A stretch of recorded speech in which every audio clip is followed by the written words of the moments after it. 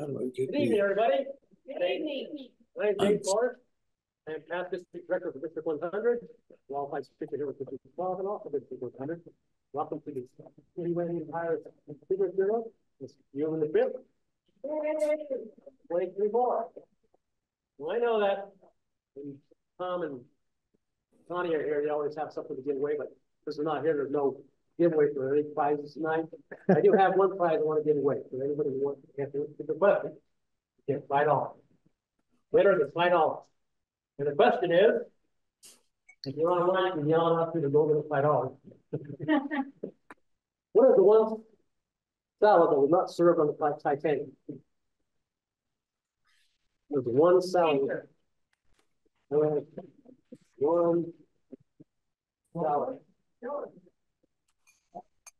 We're iceberg. Oh.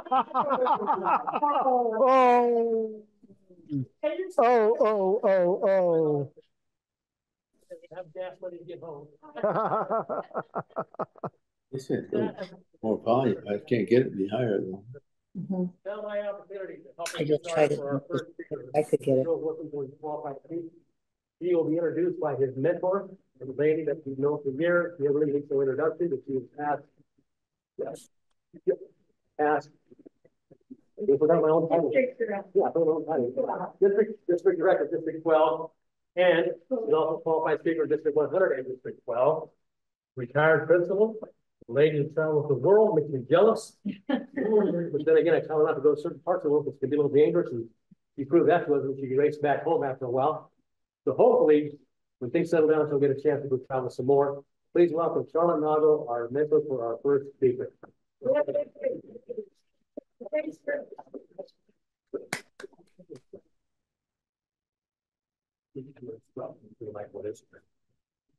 Distinguished Toastmaster Ralph Dieter has been a member and an officer of Toastmasters for 14 years.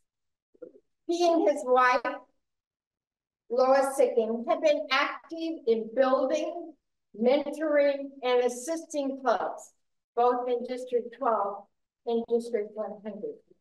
He's a former U.S. Army retired veteran and a retired professor of economics.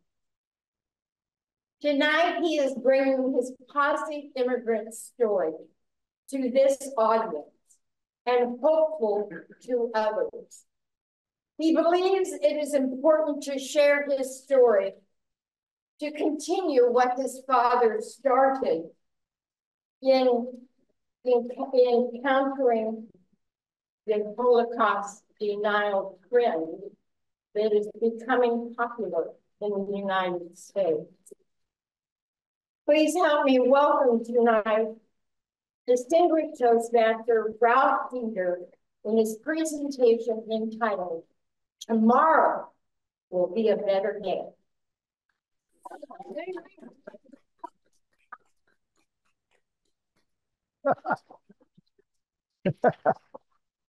Good luck. Thank you, Dr. Shar.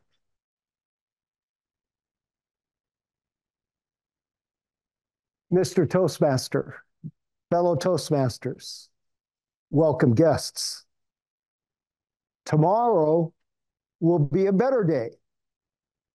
Without hope, you're lost or even dead.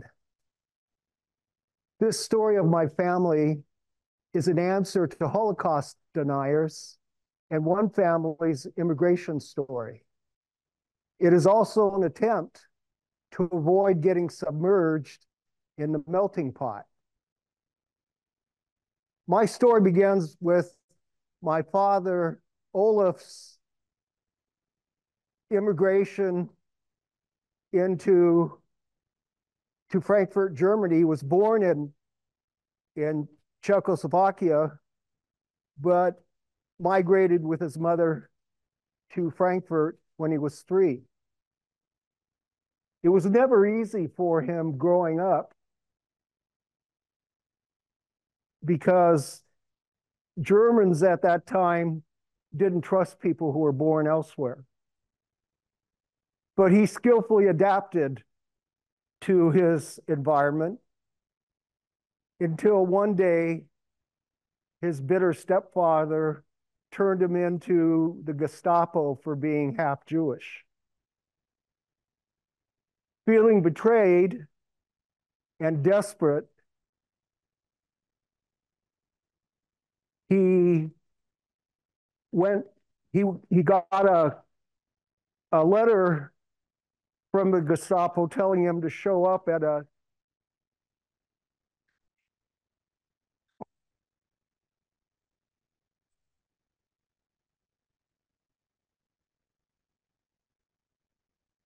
let's see, where was I? He attempted to deal with this letter. The letter said that he had to appear at a train station for deportation. So he went to this concentration camp for forced labor with his head held high. He, just like he did in Frankfurt, he adapted to his new environment, as difficult as it was, skillfully. In this camp, though, the work that they did really wore them down until they couldn't work anymore because of injury or sickness. And then death usually followed.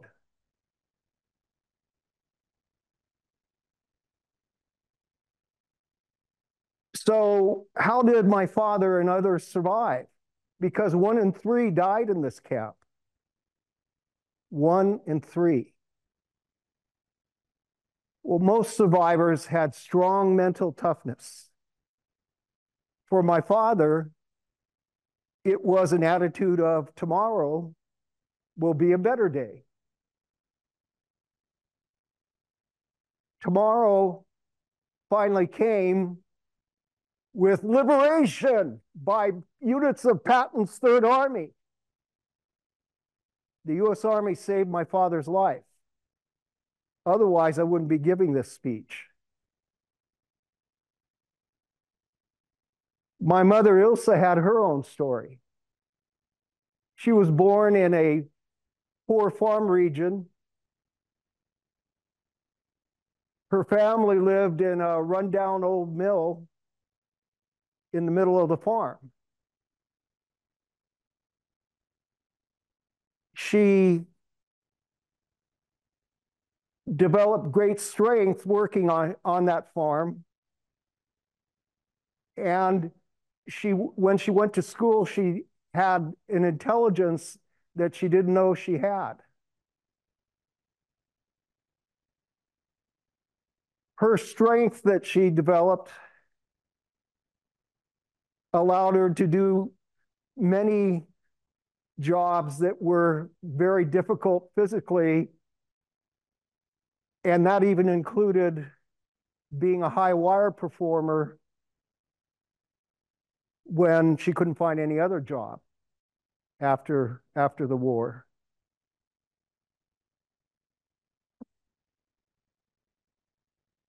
So my father developed a plan to start a new business, trucking business. He got reparations from the German government because he was a concentration camp survivor. He carried the troop that my mother eventually joined when she couldn't find work out in the country. She joined the high wire troop, and he carried their equipment. They stretched wires often between church steeples high above the ground.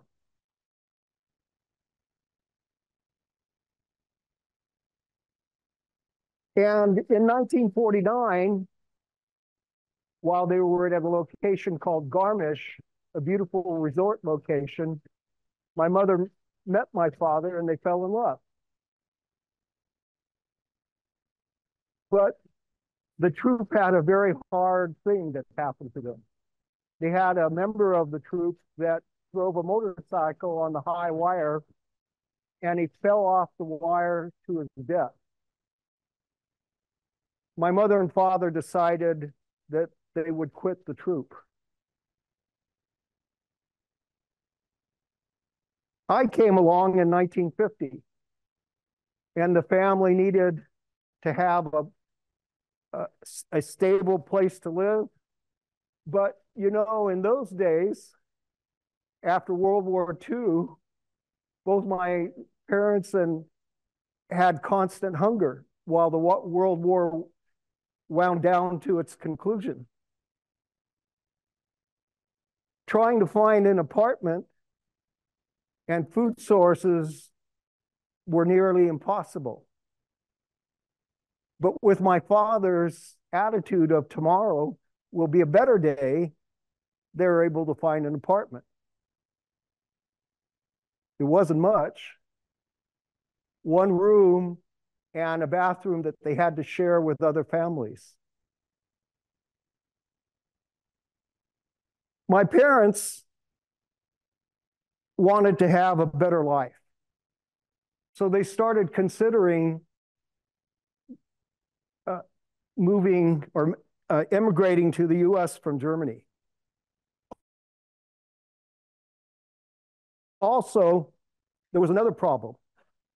My father heard whispers in the Germans around him, "Der da, der ist Jude."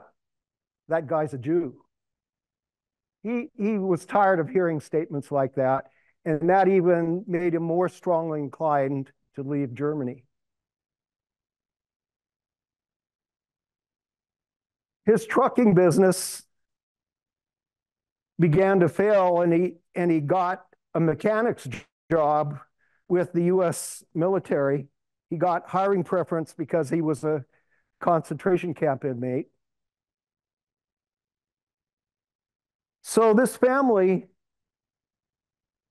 if they left Germany, they'd be having sacrifices because the reparations from the German government would no longer be there, and he'd have to give up that mechanic's job with the Americans. But they were still strongly convicted to leave the country. So, as Julius Caesar said, the die is cast. They gave up their precious apartment and moved into an internment camp for refugees. My father had used the fact that he was in a concentration camp to be declared a refugee, which helped his immigration status and ours too. So we went into this internment camp. It was actually a prison camp because you could go in, but they had to decide whether they'd let you out or not. We had intensive physical exams because the US government didn't want to have disease-ridden refugees enter into the US. That wasn't all. US Army intelligence officers interrogated my parents to see if they were communists or Nazis. When they were convinced that we were healthy, regular people, they released us from the camp. And we went to another camp in Bremerhaven, a port on the North Sea. Thank God we survived. Dad's mantra pulled us through again. And then the day came when we were about to board an old Liberty ship for the 2 to 3 week journey between Bremerhaven and New Orleans, where we would disembark. My grandmother was on the dock, and she cried so hard that her body shook visibly. Both she and my mother knew that they probably would never see each other again. So it was a hard and sad time for them. But then we approached New Orleans. The skipper decided not to dock right away because he wanted to come into port on June 14th, 1951, Flag Day. So eagerly and excitedly, we came down the gangplank to first set foot in the land of unlimited opportunities. But then my parents were in for a big shock. My father went into a restroom, and everybody in the restroom was just staring at him as if to say, "What are you doing in here?" His immediate reaction was, "Oh no, not here, not in the US." My mother and I were sitting on a park bench outside the restroom, and we got the same look from a woman sitting at the end of the bench. What was going on? We surveyed the area, and then it occurred to us. The restroom was designated only for Black people. That really shook my father up, because he had seen the same thing happening to Jews during the Nazi times. The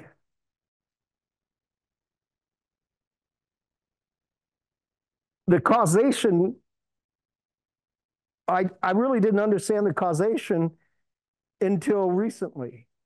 Turns out that German lawyers had observed Jim Crow laws at work during the 30s.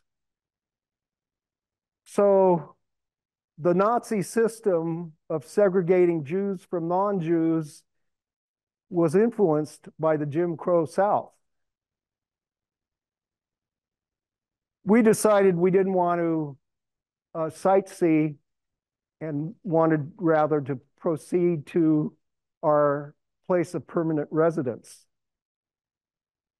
So we hopped on a train and traveled to Petaluma, California, which is north of San Francisco,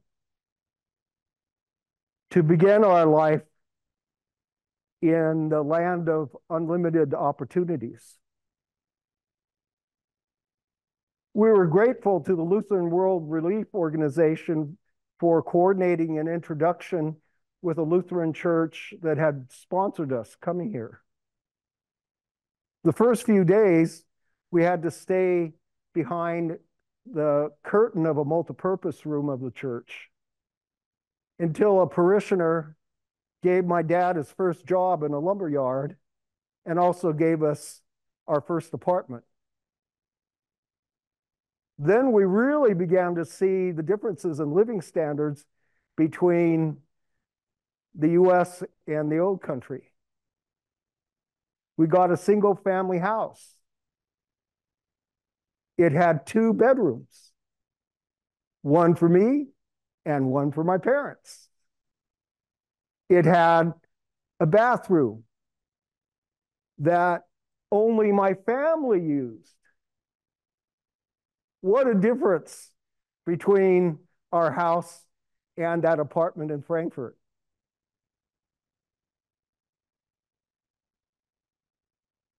We were the only occupants that used it.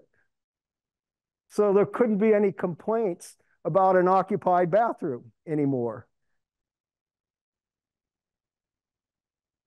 And my parents began to take advantage of the unlimited opportunities. They entered a local community college. They overcame their language challenges and got degrees. My mother continued to San Francisco State and became a 5th grade teacher. Later, she got 2 master's degrees, one in special reading problems and one in marriage and family therapy. She had a 16-year counseling practice. Not bad for a poor farm girl who had only made it to the 8th grade in the old country.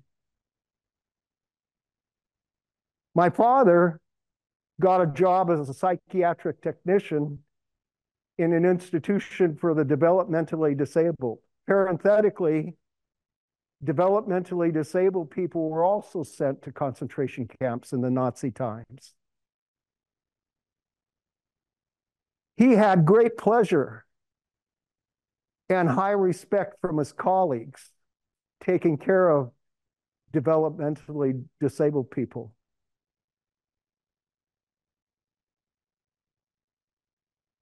Until he retired.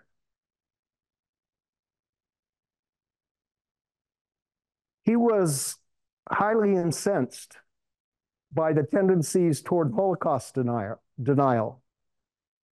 And so he lectured to organizations who were dedicated to Holocaust remembrance, to educational institutions, and religious institutions of all faiths, until almost the day that he died in 2014.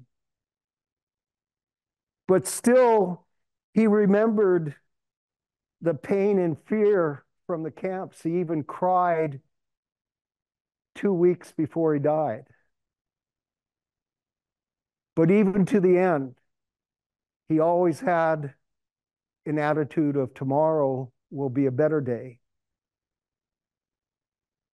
My mother retired from her practice and became active in her church, especially in her choir, which toured Europe and performed in Germany and even in St. Petersburg, Russia.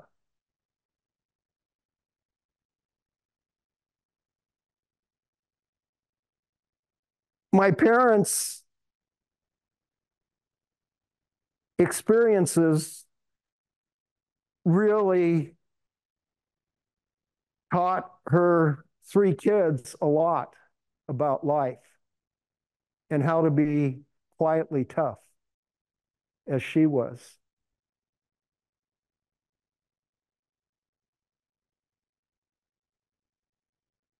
Their wisdom, my parents, gave me a safe haven to be who I became.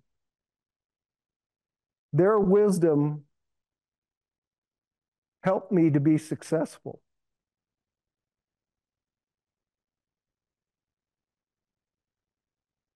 My educational path was quite successful.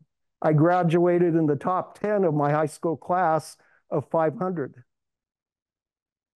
But at the beginning, before kindergarten, they told my parents that I shouldn't speak German at home. Otherwise, I'd have difficulties. That didn't prove to be correct.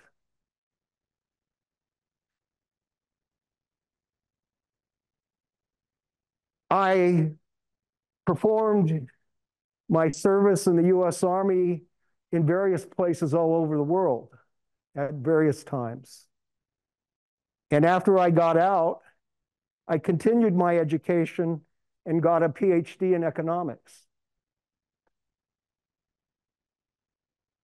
I worked in civilian jobs as a corporate manager for various corporations, including United Airlines and Intel Corporation. And my last job was as a professor of economics.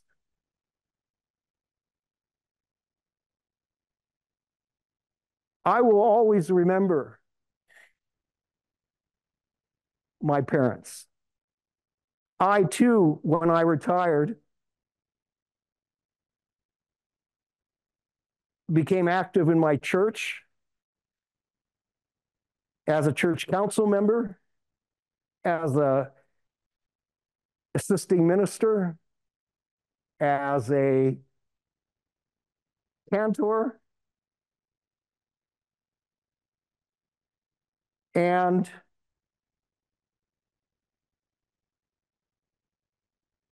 I will continue to learn from my life as my parents encouraged me to do. And I have seen the life-changing experiences of Toastmasters. And I know in my heart that tomorrow will be a better day. Mr. Toastmaster.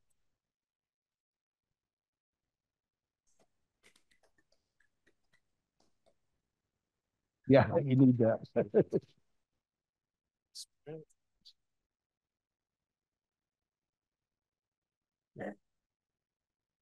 I was a pickpocket in my earlier days. Well, congratulations. I was really impressed with that. At this time, we'd like to do is for while those of our QSs are working on your ballots to vote, we normally like to have some comments from our QSs on how you felt this presentation went. And I'd like to start hopefully with our mentor, if she has any comments that she'd like to share with the audience on how Ralph did today. Any suggestions? I don't need that. I don't think. The online people need to hear you. Oh, online people want to hear me. Online people want to. Hi, people. Glad you're here. Ralph, I am thrilled to have had the opportunity to mentor you through this process. It has taken us a while to get there. But I believe that your heart and your mind and your soul was involved in this speech. I was glad to see that you were able to move forward without notes. That has been a big accomplishment. I'm really proud of you for that. I think that one of the things that's going to happen when you go out, if you are accepted as a QS, is to continue to work on the technical aspect, because you're not going to have Lois there with you when you present. Well, maybe you will, but. Part of the marriage. Can't get away from her. The other suggestion I would make is that when you think, you tend to pace and look at the floor. You need to remember that there are people that you need to continue to have eye contact with. But again, I'm proud of you. I think you have grown beyond means of where you thought you could be. And thank you for the courage to try. Thank you, Charlotte. We have any of our online QSs would like to make a comment or suggestions? You saw? Just go ahead and unmute yourself. Yeah. You're gonna have. I think, Let's see. Who we got here? has her hand up. You gonna stop sharing? Did you stop sharing? Oh, yes, I did. Okay. Let's. Roz, you had your hand up. Looks like. Did you say Roz or someone else? Yeah. I see. Okay. I see your hand up, and I see Randy's hand. I think Randy's was up first. Randy, why don't you go ahead? Oh, okay. All right. Hey, Ralph, good seeing you, buddy. Thought I would be there tonight, but I'm obviously not. I want to say to you that the story that you shared with us is powerful. It's powerful from a lot of different perspectives. One of the things that you brought us into was really talking about parents and how your parents survived and thrived through all of that they went through. And I think each and every one of us can relate to that in terms of our parents. Again, powerful story. But when you are considering going out and sharing this with others, in whatever environment you are, you got to make sure that you don't overuse the word I and include other words to bring the audience in and make that emotional connection. And that emotional connection in your story can be as powerful as I don't even understand. I don't even know the words to bring up right now because of what your family and what you went through. All I can do is relate to it from the standpoint of one moment you talked about understanding the Jim Crow era because you were experiencing some things that occurred because of that. But there's a connection that needs to be made with the entire audience. And there are a lot of people here that may or may not in your audience understand the Jim Crow aspect of it, or they may have blocked it out and it may mean nothing to them. So I would say find some ways to really include and share more on the emotional side so that you bring the audience on this roller coaster with you, because it's a powerful story. And at the end of the story, there's light at the end of the tunnel. There's this success that you've become, that your parents have become, and your outlook on life gives the audience something to look forward to no matter what's going on and what challenges they face. And there are very few of us that are going to chase or experience what you experienced. And so make it real for people so that you give them a strong takeaway, because this is a powerful story if you take it to that point. And I just want to share that with you. And thank you for reminding us that tomorrow is a brighter day. Thank you, Randy. Roz, do you have something you'd like to share? Yes, thank you, thank you, thank you.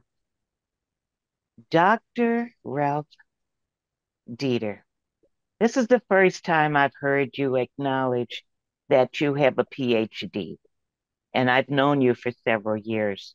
So thank you, Dr. Ralph Dieter, for this presentation. It was very emotional for me to take in all that you shared about your family, what your parents experienced, and what you experienced as a little child. Maybe you didn't realize the full effect of moving from Germany to New Orleans to Northern California. And all of that painted a picture for me of retracing the steps of your livelihood. And when you started saying that tomorrow's a better day, your father said exactly the right words to you, and you carry it with you to now. Make sure that the audience understands, like Randy said, what Jim Crow means, because not everybody does. You know that there are discriminatory things that happen to people who move from one country to another. The United States is not perfect, but it seems to be a place where a lot of people want to move to and start a new life. And your family managed to do that. Thank you for sharing your journey from step to step. I was able to follow you and picture you going from one place to another and how you adapted. Maybe a little bit more about what you recognized, what you were afraid of, what took you from one place to the next, and how it impacted. I heard what you said, how it impacted your parents, but I didn't necessarily hear how it impacted you as a young child to an adult. Take it for granted that you have an immense knowledge. You have come a long way. And I personally want to thank you for being right here, right now, in this room to share that story with us. Thank you. Thank you, Roz. Anybody in person, QS would like to make any comments or share some of my thoughts? Go ahead. Microphone? Yeah. Hit the microphone. Yeah. Right. Thank you for your story, Ralph. I thought it was really interesting. I did. And I'm going to just limit my comments to two areas. One is the story. You're telling a story. And so I really want to see it. And your pictures helped me to do that. The pictures of the high wire, the pictures of the school, the pictures of you, that was really good. And I would say use your words to help me see it also. So when you say there's a concentration camp, I only have a vague idea of what that looks like. But if you talk about everything made out of steel, the temperature, dipping below 45 degrees or whatever, now you're drawing me in by helping me to see and to feel that. So that would be one area that I would say. And the other one is I really liked your use of the repetition of the title. And so it functioned almost as a foundational phrase, if you will, a phrase that pays. And I would do it even more. But let me make this recommendation. Use it at the end of each section. It's going to be, your parents or whoever telling you, and they said it's going to be a better day. And then the first line of the next one, and it was. And then you go into, getting the 2-bedroom house or whatever. And I think that will help the structure. So those are my recommendations. Right. Thank you very much. Well done.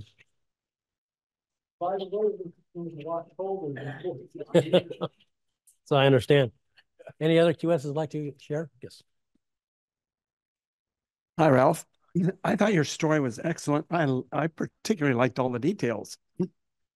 I kind of like to talk about the details because the details made the story, but it also almost overwhelmed the story.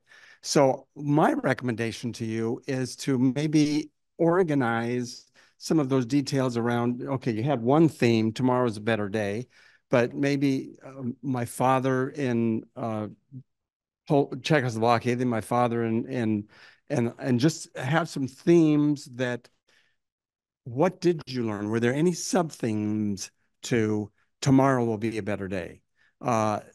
Like when you went into the bathroom and this bathroom is just for your family. And that I was kind of like, okay, we got over to America and we saw something different that we had even seen over in Germany. So my recommendation is to make sure your themes come out a little more powerfully, and you've got all kinds of details to support various themes in there. And I think it's a great story. It will be a good speech one day. I just think it could be organized just a little bit better to emphasize those themes, what you learned, get the emotion in. And I did notice the telephone, somebody had to mention it, the telephone really kind of threw you off. Started a little slow, a little nervous at first, but you got a lot better as you went along. And if you could organize it around certain themes, what is it? What's our takeaway? What do you want us to take away? And if there's 3, 4, 5 things that you want us to take away, that would be perfect to organize it around those themes. Right. Thank you much. Anyone else? Okay. I'll mention, Ralph, I really did enjoy this presentation. It showed a lot of emotion and it showed a lot of insight as well. Pretty much a lot of people, especially the younger generation, don't even begin to understand. And I think that's an important message you can bring on, because as the country we mentioned with our younger generation, they don't really understand what had gone on. I had the fortune of working with a lot of individuals who were in World War II as soldiers when I went into manufacturing. They told me a lot of stories about what happened over there. So I got the opportunity of learning firsthand what they had to share. In your presentation, you did an excellent job. I felt one of the things, like Charlotte mentioned, that you have a tendency to look down at the ground. And that's not bad if you just look down on the ground to gather your thoughts, but don't be speaking at the same time. Look up at the audience and address them again. You did at the same time when you kind of go sideways and you look down, then you start speaking again. And whenever you're going to start speaking, face your audience. That way they can see eye contact with you and see the sincerity in your eyes and your voice and when you speak. I've always thought a speech like this has to have a strong conclusion. I think you could have maybe had a bigger one. I thought to myself, what would I have said? Especially when you talk about tomorrow will be a better day. I think maybe perhaps we could have recapped the whole thing at the end. From High Wire Act, mechanic, education, different degrees. Now I qualify your engineer stuff that you did. Bring those 3 steps together, saying that now it definitely was a better day. So if you could recap the whole presentation from the beginning to the end, how things progressed in those regards, their accomplishments. They went from here to here to here. And when he mentioned the bathroom, I said, I can imagine you're just a young boy saying, well, this is a better day. As you walk into a bathroom, that's not a community bathroom. But with that, I thought I really enjoyed the speech, especially those kinds of speeches. Tom, what do you got to say? What say you? We'll start with Connie. Ralph, I enjoyed your speech very much. I think you're, as stated by some others, I'll be doing a little repeating, I think, a powerful story, very informative, very interesting. I think if you work on the delivery itself, it was mentioned there was some pacing, some times when you were looking down instead of at the audience, and maybe some more vocal variety throughout. I noticed in the second half, especially when you talked about coming over and you had your own little house and that, you really picked up. I felt a lot of more showing and through your presence, what you were feeling and all. And what else did I have here? Oh, perhaps a little times when there'd be a little need for a little bit of clarification. Like I'd like to know maybe your age when these various things were happening to you. But yeah, I think just working on a little bit, probably the delivery and trying to pick that up a bit. But the story itself is one that should definitely be heard. Tom? Yes, Ralph, I heard this before, and when I heard it, I knew this was a story that needed to get out into the world and be told. I evaluate speakers and vote on speakers based on maybe not looking for perfection. You've had a number of suggestions about looking down and maybe some extended pauses and so on, but I don't look for perfection in terms of the presentation, the mechanics of the style. But is this a story that needs to be told? Are you the one that can tell the story? And not really supposed to say this, but you've got my vote based on this is a story that needs to get out into the world and be told. And so I'm really enthusiastic, but like I said, there's numbers of things, and you've heard many of those things, and so I won't reiterate those things. But I want you to feel confident. One thought I had was that maybe you were trying to do it too much word for word. I love the passion and the emotion in your face, and I love the change of emotion. You talked about the upbeat nature of a house with your own bedroom and that sort of thing, and it's a little bit of humor there. It was good too. So just continue to develop this speech.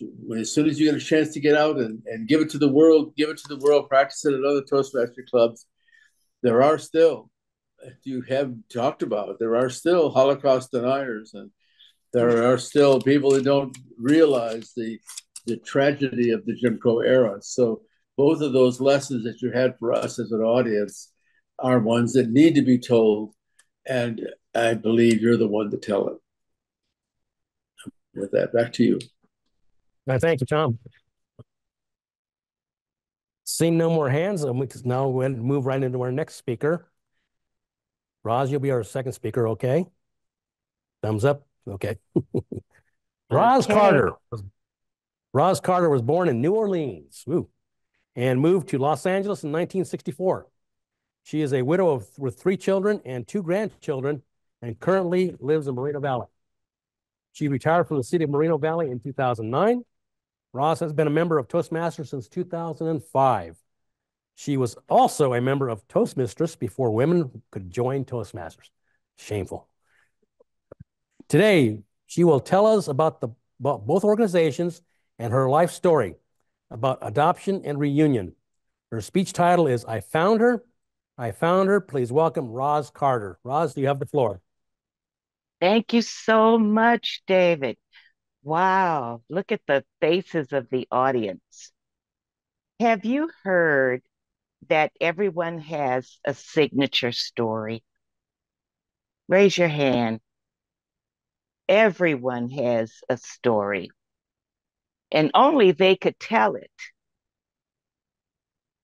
Like Dr. Ralph Dieter told an amazing, awesome story tonight that only he could tell. Have you ever lost something and it was lost? You couldn't find it. Maybe it was a ring. Maybe it was a book. Maybe it was your car in the parking lot at a shopping center. And now you're at a loss of, what am I going to do? I cannot find it. But have any of you lost a child? Raise your hand if you can relate to that. Losing a child at a young age. When you're listening to other people telling you what to do. My signature story is about becoming pregnant when I was 16.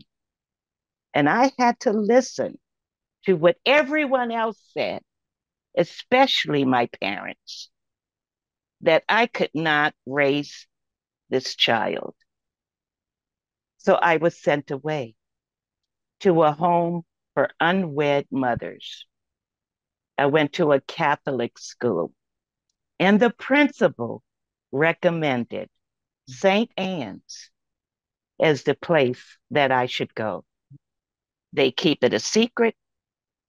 The parents don't have to worry about their child having to deliver a baby without any kind of support. Well, what kind of support is that?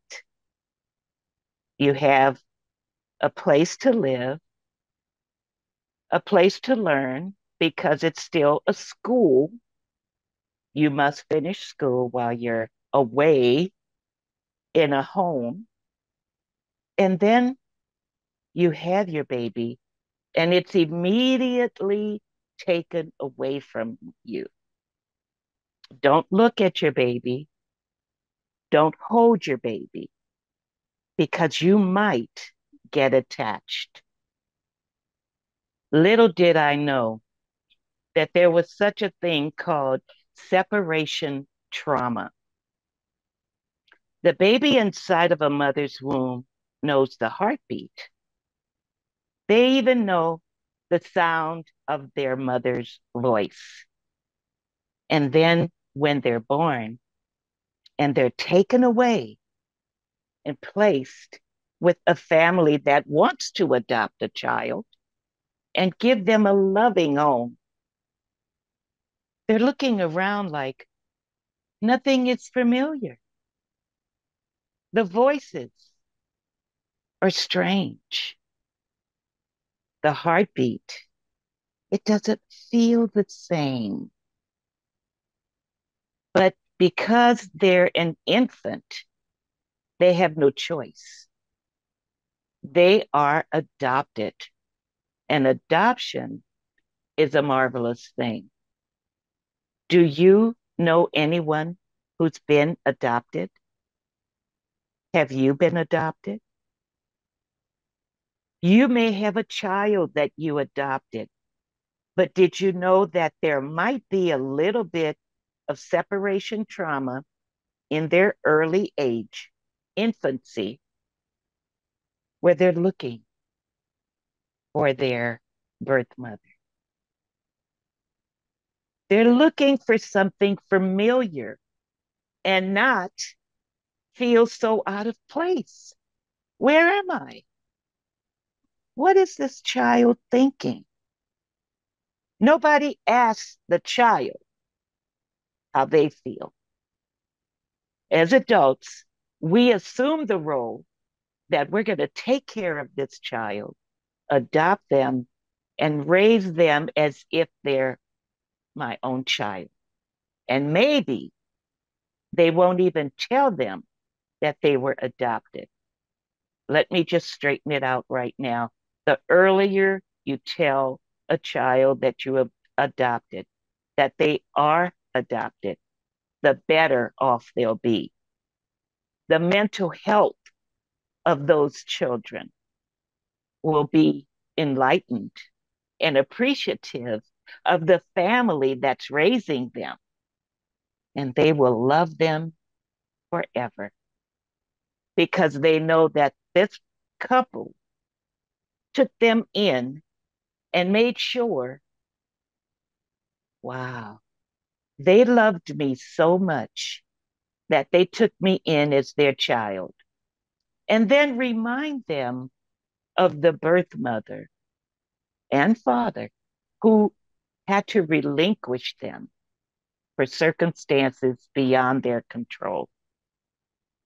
And know that they love them too. They love them so much that they were willing to give them to another family to be raised better than perhaps they could have. Now, I was 16. Oh my goodness. I had to go on with life, finish high school, move away, get married, have more children, and then a letter arrived. When my daughter was 36 years old, she had a lady who was on a search for me on her behalf say, I found her. And my daughter was embraced by her adoptive family and said, congratulations. Now let's go find her. But the first thing she did was write a letter. Can I read that letter to you? It will tell you a story about what my daughter was thinking all this time. And I'm going to turn on a different background so you could see her. Dear Mrs. Carter, I can't believe this is happening, that I took a leap of faith and decided to finally search for you. Oh, I've wanted to do this for so many times, but would stop because of fear. And although I'm still scared of the outcome, I must continue and ask if you are willing to open the door and allow me to step into your life. Yes, my name is Taya, or rather, my birth name is Dina, and that's the name I gave her to keep track in her mind, in my mind, of the reality of this person that was lost. I'm your daughter, and I just turned 36 years old and made the decision to search for you and this time complete it. I hope that you have thought about me and have wondered about me and are willing to share some information with me. I have questions, but let me say I am not angry with you. That feeling is long past, and I am at peace with that. That tells me, ladies and gentlemen, she had some anger. Will you allow me to know you? If you are willing, I look forward to hearing from you by letter, email, or phone. And she provided that information. She continued saying, I want to say so much more, but I'm reluctant to, because I first must know that you want to know me. Anyway, thank you for giving me life and sharing me with another family. That was a brave decision, and I am thankful. Right now, I desire to fill the void within that I have dealt with for so many years and replace it with answers and hope. Sincerely, Taya. And there she is. What do we do when we have lost something, or in this case, lost someone, and then they find you after a diligent search?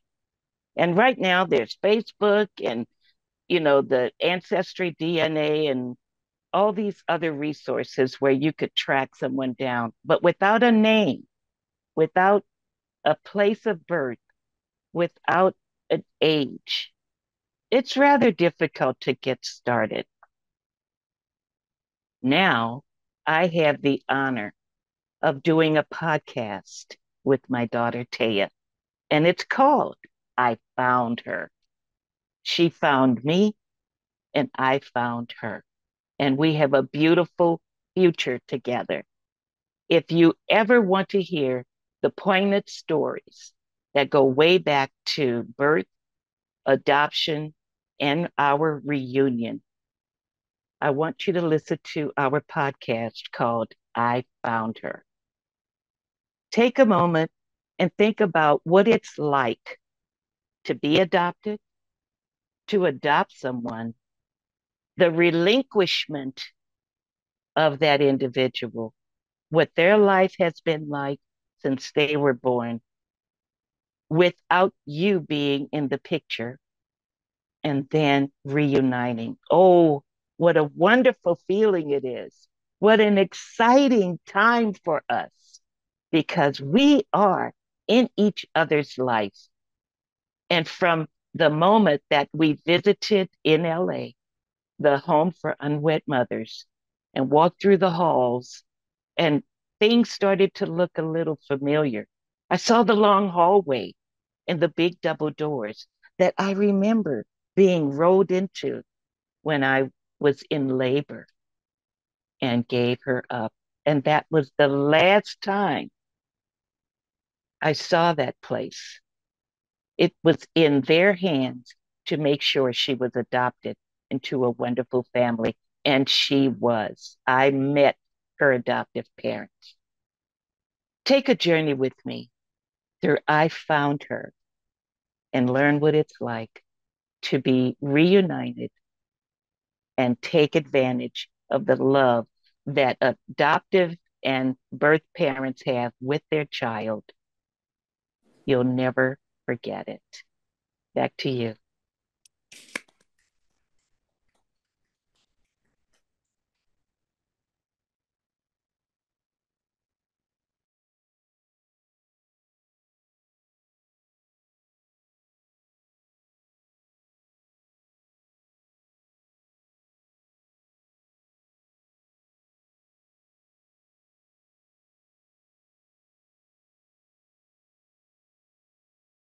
Back to you, David.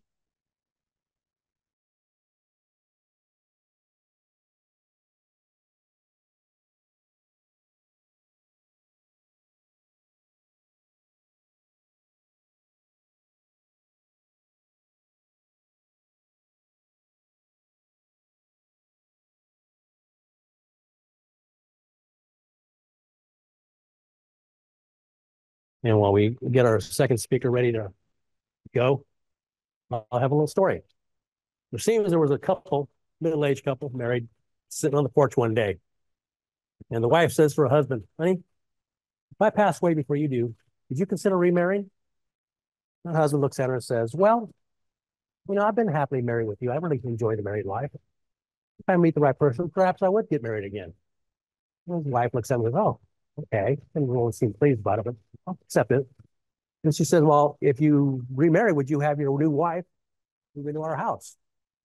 And the husband says, well, the house is almost paid for. There's no reason to have to sell the house. Sure, I'd probably bring my new wife into this house. Well, the wife didn't really like that comment either. She says to him, well, then I assume you would keep our same furniture in our bedroom and everything.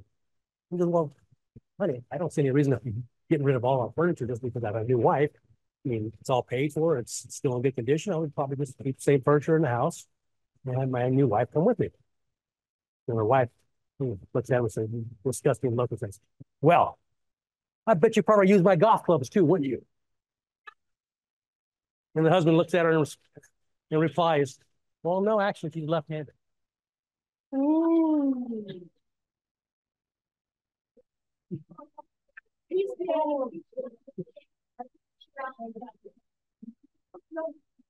As a single man, I'm allowed to make those kind of comments because if nobody's going to, because if anybody turns me in, I have nobody to face at home and take it out on me.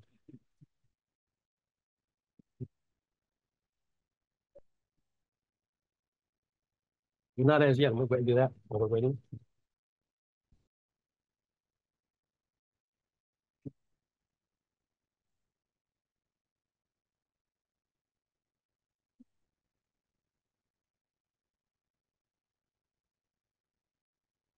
Hold the wire down.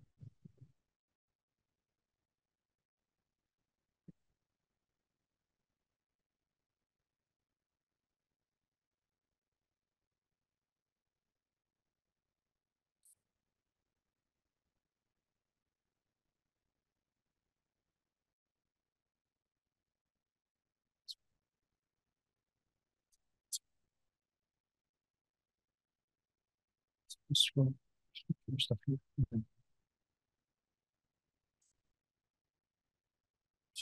Questions so we can hear it. Oh, so here. Yep. Testing. Yes, I think so. C.F. Horn. He did say he's single, right? Yeah. C.F. Horn. Hawthorne. Hawthorne. Okay. Glasses are. Is an author of 10 gripping novels. She is a poetess of renown, having authored more than 100 lyrical gems. And you're making me do words I'm not even used to. Toastmasters, they taught me. Public education. In addition to her writing acumen, she is a gifted speaker, qualified speaker, motivational speaker, entertaining speaker, inspirational speaker, and a vision board presenter. CF is a graduate of alumni of the Eleanor Jean Greer Leadership Academy, lifetime of NAACP, and she is 20 years to life in the state institution call. Okay. Oh, they call you. State institution call. Saturday mornings, Toastmasters 797. Oh, it's all one. Okay. Let's say that state institution talk through. CF's quote, "It ain't easy being me, but somebody's got to do it. It ain't easy me, but somebody's got to do it." CF Hawthorne. Oh. What he was supposed to say is that I'm a 20 years to life member in the state institution called Saturday Morning Toastmasters Club 797. I've already did 20 years, but I think I'm gonna go ahead on and do life. Raise your hands if you desire peace, love, and happiness in your life. Yeah. Now, why don't you clap those hands if you just happen to want like good health, prosperity, and happiness? Come on, let me hear you say that. Now, I need you to also say more money, more money, more money. If you want some money in your bank account, let me hear you say more money, more money. If you want some money in your bank account. That's what I'm saying. You know you want some money. I threw it all to you because I heard you and I felt you. She wants love. There is power in vision boards. They're really power. At first I was going to say there's magic, but when I went out to say there's magic in a vision board, a lot of people want abracadabra, and it's here. Now, when I say that there is power in a vision board, how do I know? Well, welcome to my vision. Toastmasters, fellow Toastmasters, most honored and welcome guests, and especially to the people in this room that wants it all. Welcome to my vision. See, like Martin Luther King, I too had a dream. I had a dream that one day I would be telling my truth in front of a crowd of listening ears. And then I would go on to a TED Talk. Oh, and then maybe host my very own talk show.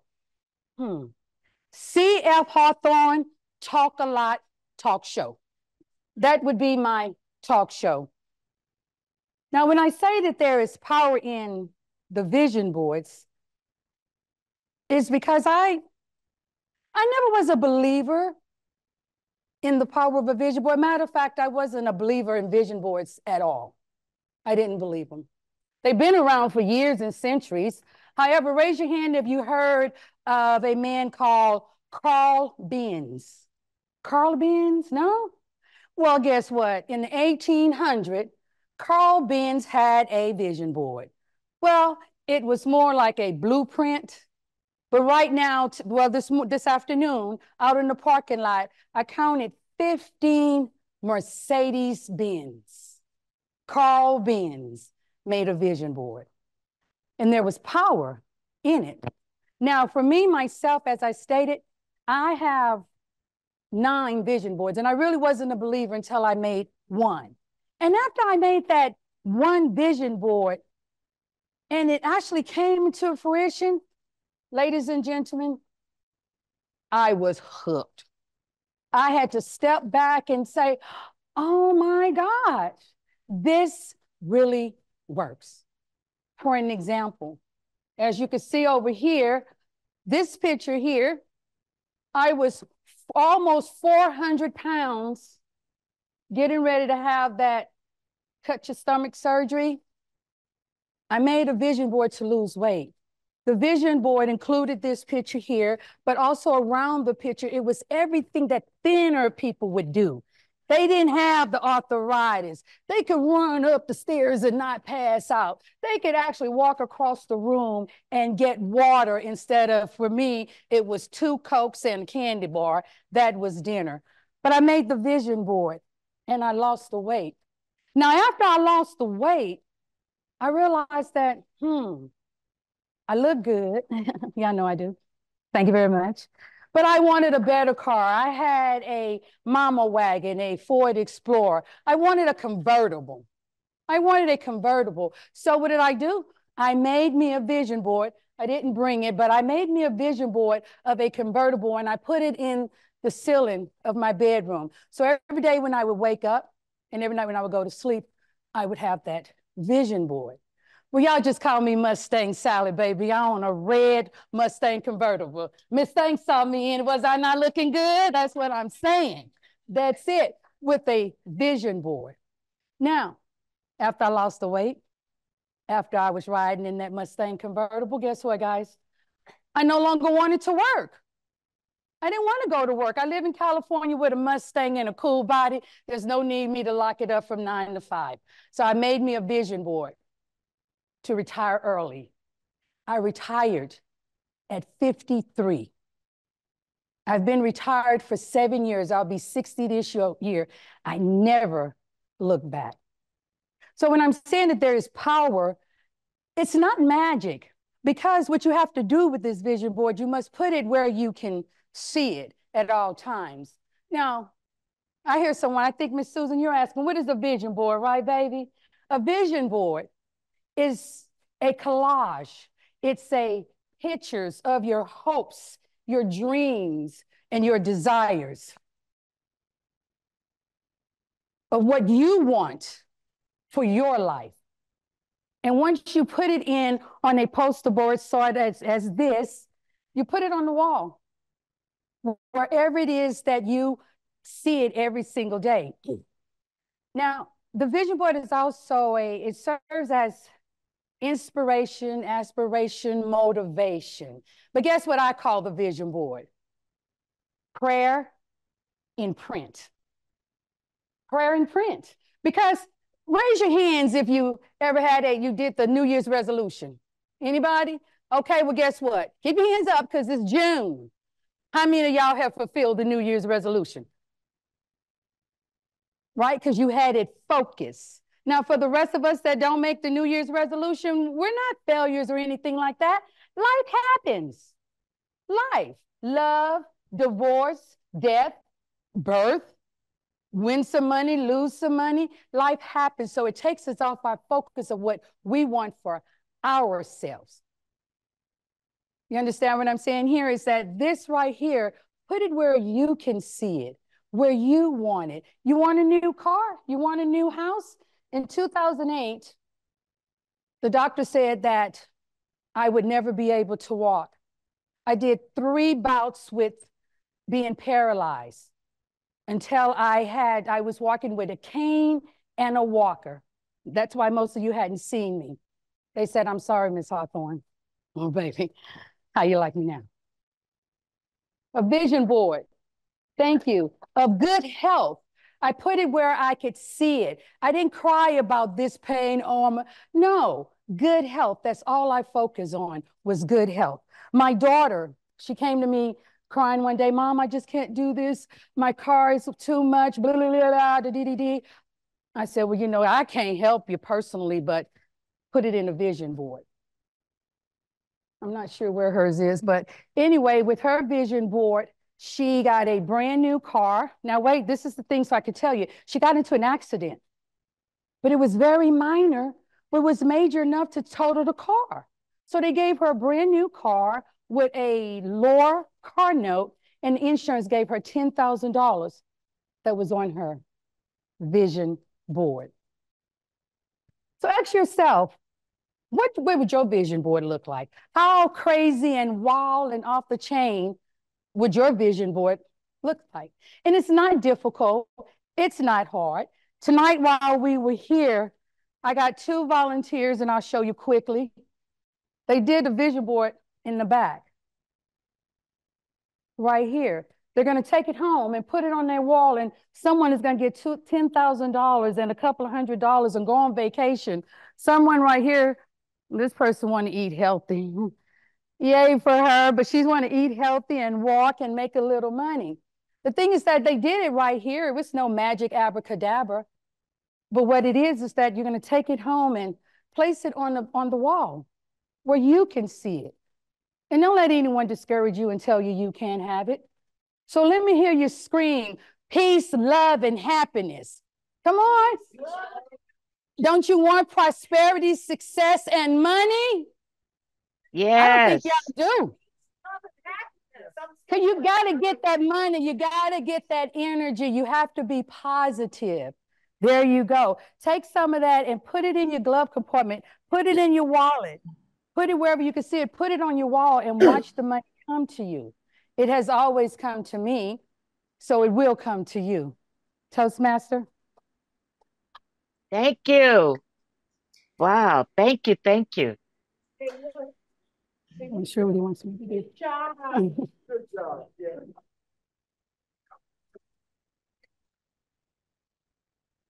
You know I got it. He's trying to be funny. You know I got it. Rob's up. All right. Rob was fishing, he hooked one. My vision board is on my refrigerator. A bunch of pictures of my granddaughter. Helps me wake up every morning with something positive to think about and want to do. Well, thank you very much. It was interesting.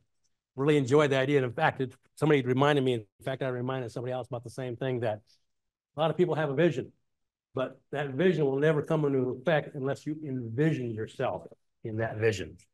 So I love what she has with the vision board. You can see yourself in having that. So great words, great presentation.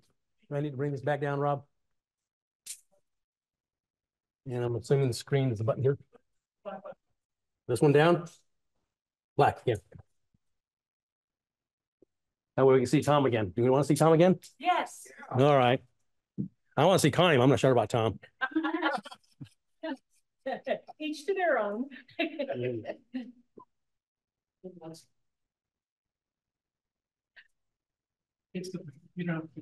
Oh, one time only. Not a dead man switch, huh? Not impressive. Mood lighting. All righty. Well, there you go, Zini. We have 2 great presentations, an excellent QS speech tonight. I'm almost done until I get some final words from our illustrious leaders, but I'll share one last story with you. There's a gentleman driving down the freeway pretty fast, and sure enough, he gets pulled over by the highway patrol. Woo. Police officer walks up to him and says, "Why are you going in such a hurry?" He says, "Well, you caught me.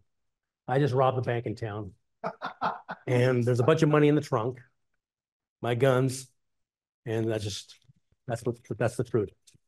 So the officer says, "Whoa, wait a minute." He calls the sergeant and says, "Hey, you got to get down here." So the sergeant comes down. He tells the sergeant, "This guy robbed a bank. He's got his weapons in the trunk along with all the money." And they go, "Oh, okay." So they pull him out of the car, march him over to the patrol car, handcuffed, and they continue to search the vehicle. They open the trunk, and they found nothing. So the sergeant looks at his patrol officer, kind of confused, goes back to the guy and says, "Hey, we went in your trunk, we didn't find anything." And he says that you had money and guns in your trunk. We found nothing. And the guy says, yeah, you know what? I bet you probably told you I was speeding too, didn't he?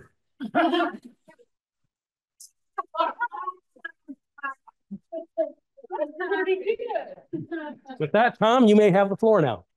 In closing comments before we wrap this up. Well, I guess the one comment I would have would be, do we have anybody from the district to make any announcements? I don't see Jeremiah here. We have Toastmasters Leadership Institute, June 15th.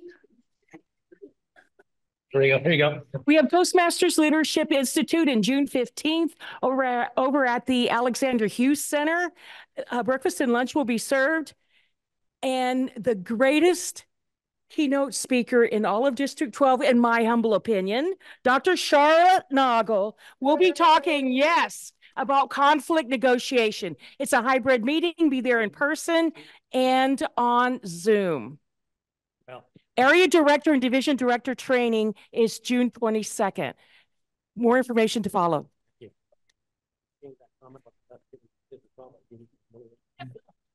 Okay, well, the only other thing I can think about is that our next meeting normally is the first Wednesday of the month. And we will expect to meet on the 10th of July instead of the 3rd. So it doesn't interfere with the 4th. I don't know if they hear you or not. Did you get that? No. 10th of the month is going to be what? But I asked for some opinion, and the only opinions I got were to move the between either the 3rd or the 10th, and it makes more sense to have the meeting on the 10th rather than the night before the 4th of July, a holiday. So we will try to have the next Speakers Bureau meeting on the 10th. And I certainly want to thank David for stepping in when both Michael and I were unavailable to run the meeting. Thank you so much for doing that. And those speakers that stepped in, I'm really appreciating their being there. All right. Thank you, Tom. Thank you very much for the opportunity to help present here at the District 12 Speaker Bureau. It's been my pleasure. I believe now the meeting is adjourned.